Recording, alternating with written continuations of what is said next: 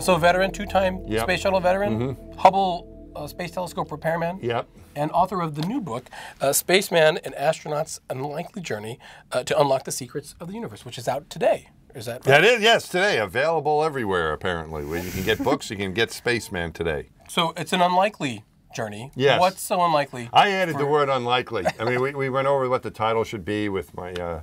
I had a co-writer, Tanner Colby, and our editor, Kevin Doughton from Crown, and we were having lunch one day and going over titles, and we liked the Unlock the Secrets of the Universe is something.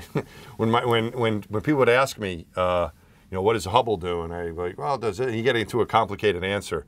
So after a while, I just started saying it unlocks the secrets of the universe, and that's what we're trying to do here. And it became kind of like a standard line, or a bit of a funny thing to say for my crew and I. And so now it's in the title, but we would say a journey to do that.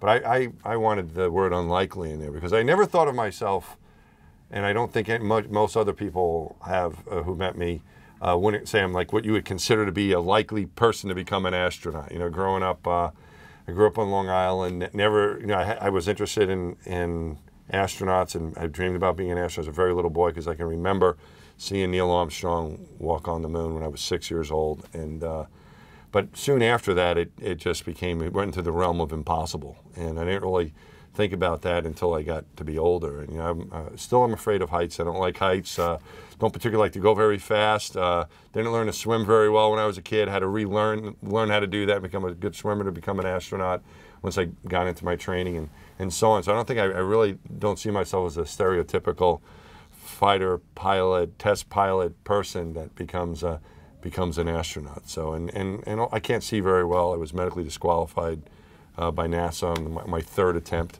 So it took me a few times. It took 4 tries to get in, but that's all okay, And I think having a passion and sticking to it and not giving up was really important. And so that's why I think it was unlikely. It was very. I wouldn't be betting on me when I was applying, but I was lucky enough to get in there.